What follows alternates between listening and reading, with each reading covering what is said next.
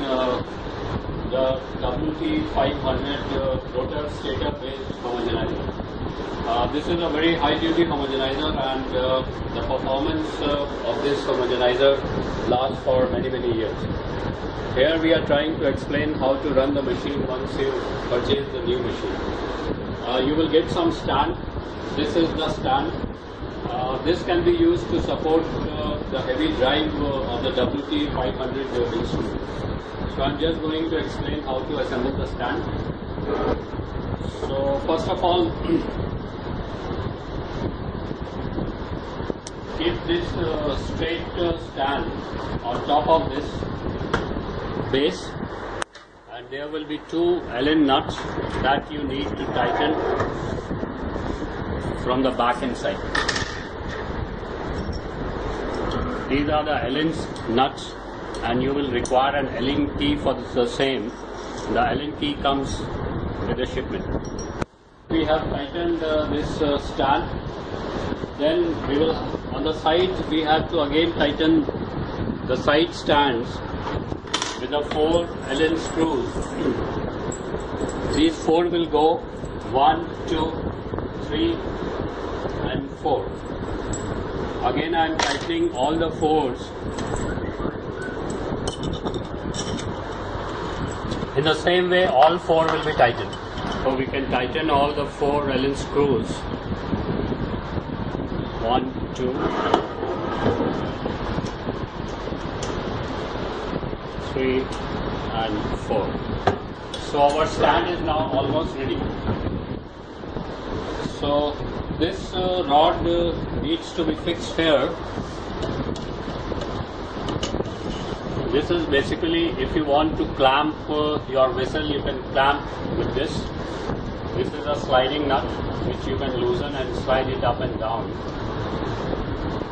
This is a support rod for the drive. The drive is a little bit heavy, so it's not possible to run it holding it in hand, so it has to be mounted on the stand most of the time.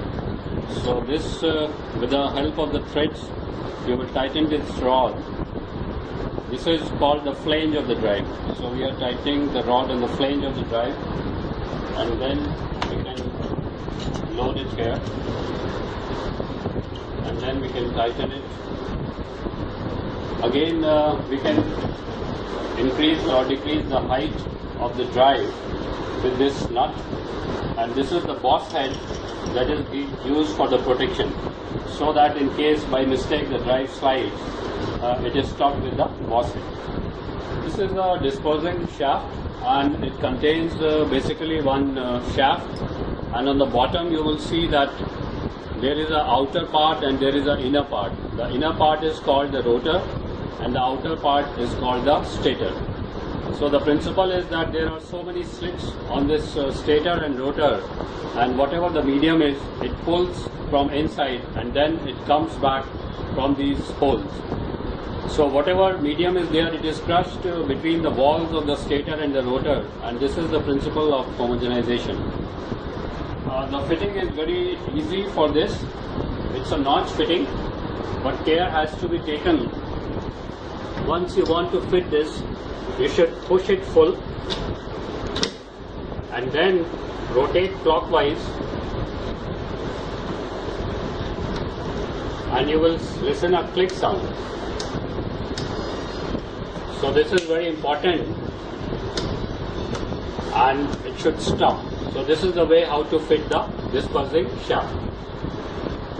So our stand and drive is mounted, and now we are putting a sample to make a small run. Suppose here we are putting one small bucket. So this is our sample. If we are having a doubt that this may move while running, we can strap it actually, and we can make it sturdy. This strap is locked here, so that while running our sample bucket or sample vial or any container doesn't move. We are going to make a small run out here. Let's put the power, and I'm putting this on. So I'm sliding it down and adjusting the height as per my requirement.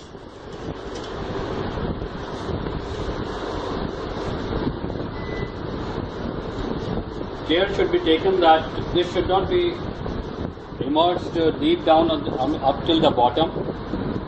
The best thing is that the height should be 1/3 above the bottom surface of your vessel or container.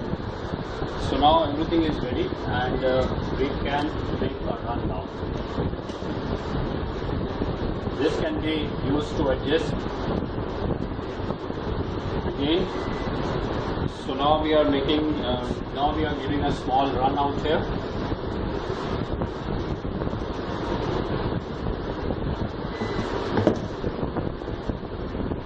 So this is this, I'm putting the main power on. Please be sure that once you start the run, keep the number at 1, and if you will increase the number at 2, 3, 4, 5, it will increase the speed.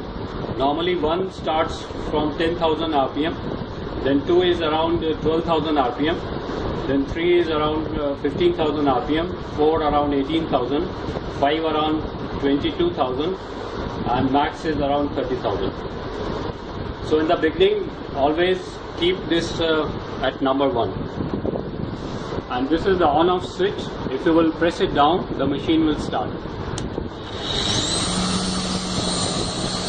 So at this point of time, the machine is running at 10,000 RPM. So if I will increase the number from 1, the speed will increase.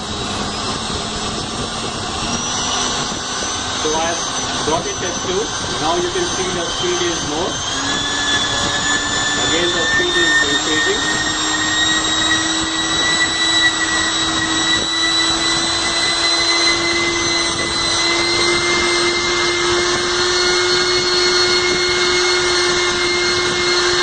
So this is the maximum speed, that is 30,000 RPM.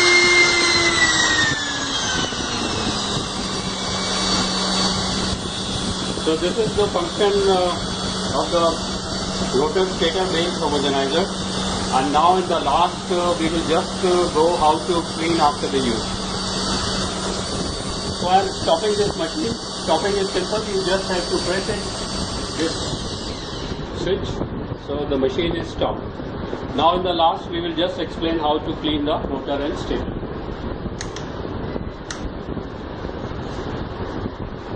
Run is over. It is very important to clean the dispersing shaft.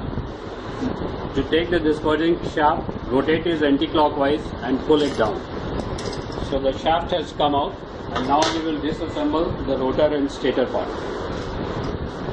There is a tool which can be used to take the rotor out. Insert it in and lock it in this slot.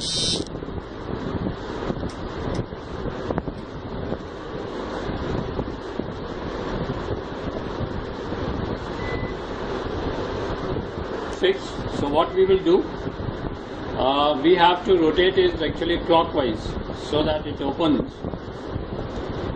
and then we can actually open it hand tight, and if it is hard, take some cloth, otherwise you may cut your hands actually. Now we have to disassemble the rotor and stator. So there is one more tool that is used for this. Insert this rod in the tool and rotate it anti-clockwise the inner rotor. Just hold the inner rotor and rotate it anti-clockwise.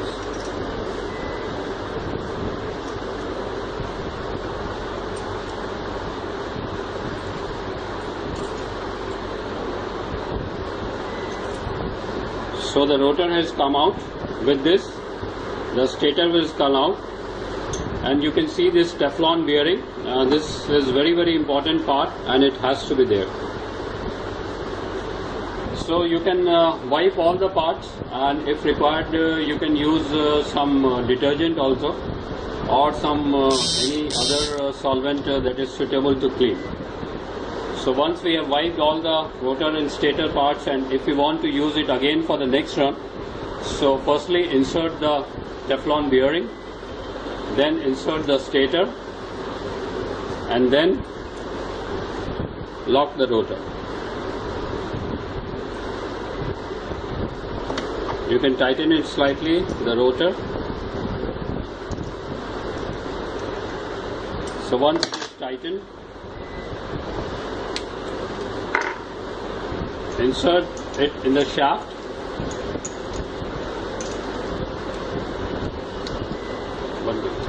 Insert it in the shaft and anti-clockwise it gets tightened. Once it is done, again if you want to see once again, press it in full and then rotate it clockwise, and at one point it will make a click sound. This is the locking position. Dear customer, we thank you once again for purchasing the homogenizer, and in case you find any difficulty, always feel free to contact us.